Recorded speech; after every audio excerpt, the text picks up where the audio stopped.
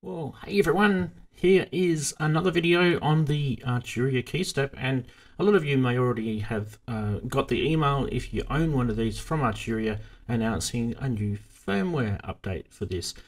And if you're wondering what it's all about, stick around.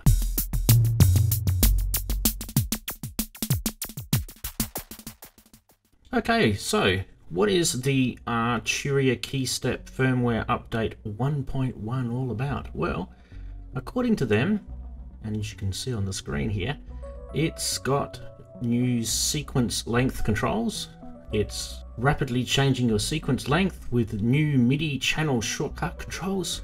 It's got a new armed clock behavior, changes the way KeyStep responds when it receives incoming clock signals. An updated tempo quantizing behavior, which gives you a new shift functionality, and it lets you quickly adjust your tempo, quantizing it to 1 BPM. And it also has an updated Arpeggiator octave behavior, which is something I love. So using shift and octave plus and minus in the Arpeggiator mode lets you switch between octaves on the fly. There's a new randomness option with 2 modes added, pattern and Brownian, and we'll go through what that means. For ultimate creative chaos, this is what they're saying. Great marketing words, those. And the last thing is they added new MIDI control center options as well, so we can change the LED brightness, we can control all the new features with ease. So there we have it. So how do we update it? Well, I haven't updated mine yet, so let's go in and check out my desktop here. I've got the Arturia plugged in to the computer. I'm using Windows in this particular, but normally I use Mac, but I thought let's use Windows. Okay, so here we go. We've got the MIDI control center. It's working. That looks pretty good. It can see the KeyStep up here. Yep. And it's showing firmware revision 1.01 currently. And it says update available 1.1.0. So basically what we have to do is basically click the revision, that, and click on download latest. Hopefully that's thinking. Here we go. Download successful. Entering the firmware upgrade mode. I'm using one of those serious voices. Please unplug your device and then plug it back in again, and then click OK. Alright, so let's do that. Let's unplug it. Okay. Happen to unplug and then plug it back in again. Okay. And just to give you an idea of what it's doing, it's doing this little dancey thing here. You can see just down below there's hold, shift, octave and minus and plus lights are going dancey dancey. Alright, so let's click OK and let's upgrade the firmware. Insert some really stupid music.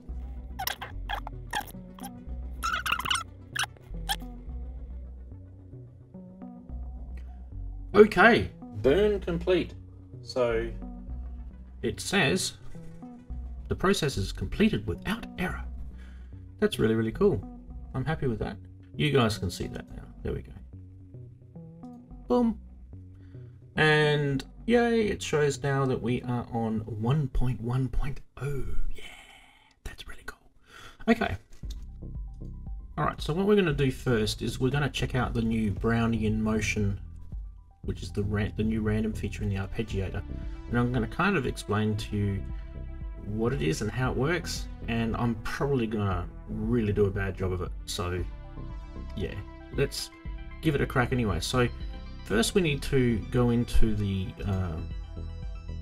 the MIDI control center here, and we need to change the ARP random to Brownian here. Done. Cool. Next thing we need to do is turn that off, turn our synth onto ARP, and switch this mode to random, which is, yeah, that's on random, which is position number 5. Okay, now I've got this set up as a polyphonic, but we can turn this on. Right, so we can do this.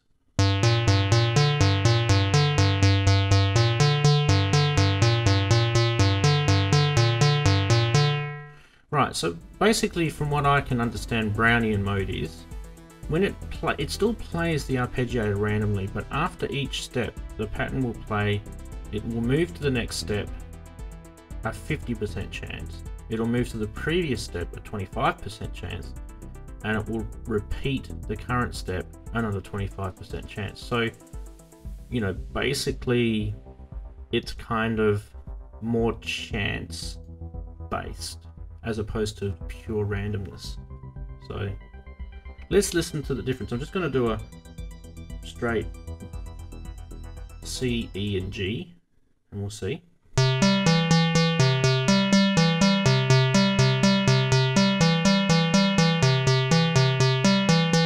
Right, now I'm going to change it back to pattern based.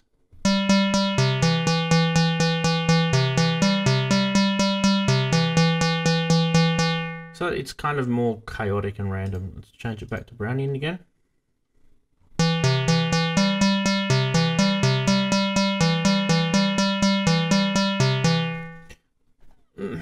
So for me, it's probably slightly more musical and less random, if that makes sense.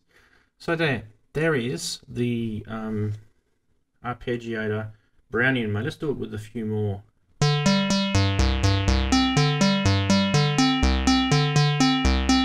I can hold that.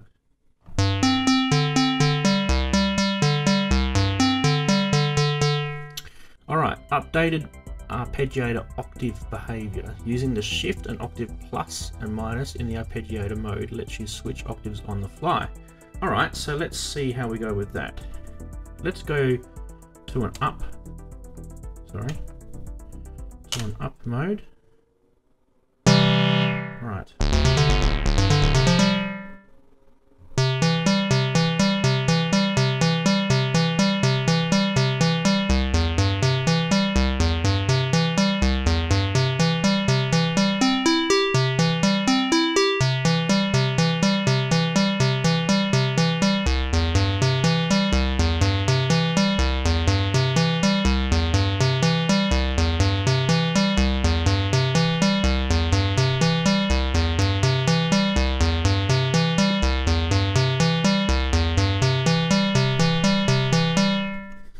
Okay, so that just lets us change octaves like that.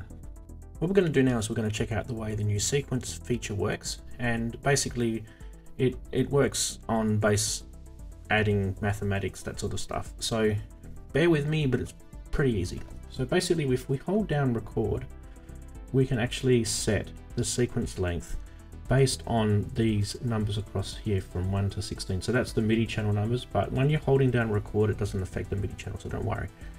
And what we can do is we can just hold down record and hit one of these numbers, and that's how long the sequence length is. But also, if you do it a second and a third time, it appends the number that you've added it to. So I'll give you an example. So let's say we wanted to do a 24 length sequence.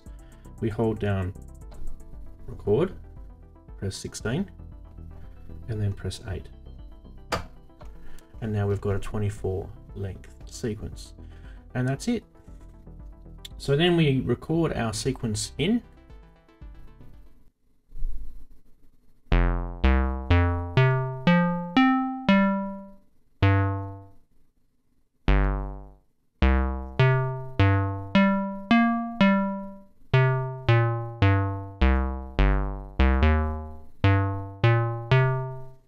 okay, let's try that now.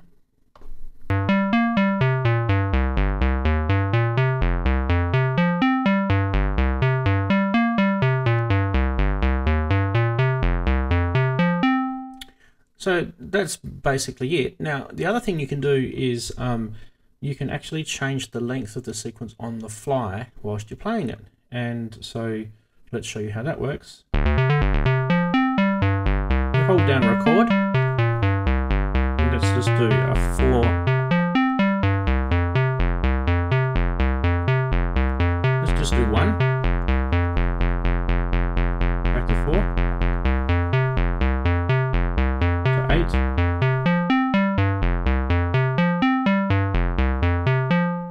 Okay, so that is how you change the length of the sequence as you're playing it. One thing to notice though is while you are changing the length of the sequence as you're playing it, if you hold down record, it won't actually change it to that number until you let go. So let's try that. So you can actually time it a bit better. It's more playable. So let's try that.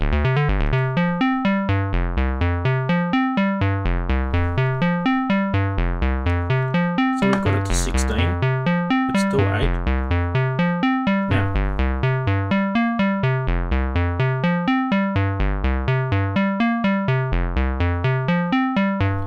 So there you go. That's how the new sequence feature works on the KeyStep Firmware 1.1. Okay, so let's just check out this part here, which is the new feature on the tempo side of things. So what we've got is the Arturia KeyStep is set to the internal clock using the dip switches at the back, and I've just got that going MIDI out to MIDI in on my MIDI Bro, which is MIDI power basically. Now I'm running a special firmware on here which is called MIDI clock, and I'll put a link in the description below if you've got a MIDI power, MIDI Bro, MIDI Gal, MIDI Sizer, or any of those type you know, same firmware that takes the MIDI power firmware.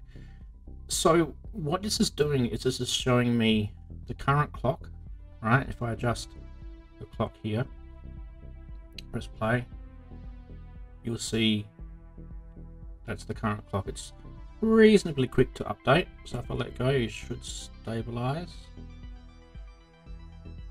Okay, and it's flickering between 121.4, so you can see the percentage underneath the MIDI clock rate is actually the drift rate, so it's 0.187%, which is pretty small, so that's actually a pretty stable clock. So the new feature of the KeyStep is when you hold down Shift and you adjust the clock to that central position, which is there, it should now, if I turn it clockwise, it should increase in increments of 1 BPM. Just let it, so that was kind of, let's go to there. Just give it a sec, you gotta give it a sec to update, but you can see that is actually, this is the first time I've ever checked this, by the way. That's actually spot on. That's accurate as anything. So that's how you can get your clock to exactly 127.0. If I didn't hold down Shift and I'm just adjusting this, say I wanted to get 127.0, it's going to be very fidgety. So what you do is you get to approximately the clock speed you want. Say I want, let's say I want 90. All right, so we go down to 90, as close as we can to 90. Okay, and you can see I can't quite get 90. There's 89. 90.2. See, that's as close as I'm going to get to 90. But what if I want exactly 90? So what I do is I hold down Shift and I bring that right up to the top position. And that should give me 90. Let go of Shift. There you go. So that's that feature. So going all the way to the left, it'll increment in 1 BPM steps to -10, and all the way to the right +10. So let's show you how that works. Shift. That should go to 80. Let go. There you go. There's 80, and then Shift all the way to the right should get us to 100. Beautiful. With 0.15%, 0.16%, yeah, it's really accurate, stable clock now. So this is a pretty accurate measurement tool to see how good a clock is. You can actually use these as a stable clock as well, and a lot of people in the modular world swear by this particular algorithm. So yeah, there you go. That is the new tempo BPM feature. So yeah, thumbs up for that. It's good. Let's have a look at this new arm clock behavior. So in here you've got this arm to start feature. You can actually turn it on and off. Okay, what that actually means is it determines the start stop behavior of the sequencer when you're working with an external clock source. So for example, if you've got a clock source that sends a start-stop message, but you don't want the key step to start automatically, you would turn that off. So we've done the randomness. Okay, so the last thing to look at would be this new LED brightness setting down here. And at the moment it's set to 100, which is actually pretty bright. So what I'm going to do is I'm going to set this to, so just below, I've got another version of that MIDI control center below me, and you can see, where's my mouse gone? You can see my mouse there. So what I'm going to do is I'm going to turn off the bigger window, because we need to watch, we want to watch this LED brightness, and I might actually turn this light off here too. It's going to make things really dark. The camera is going to look very grainy. But let's just have a look at this LED. And so that's really, really dull. And that is really, really bright. So where are we? So that's about 50 there. That's 50. So if the light makes any difference for you guys. That's 50, 100, and 10. And 10 is very, very barely visible at all. That's a good nighttime mode. I actually don't mind that a little bit duller, so I'm going to put it to about maybe 50. There we go. So that's the new LED brightness feature. That's it. Cool.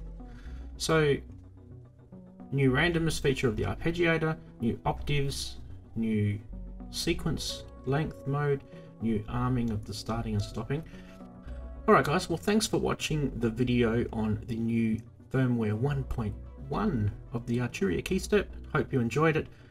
Leave a comment below if you want me to ask any questions about it, and stay tuned for more videos. Don't forget the live stream. Catch you later.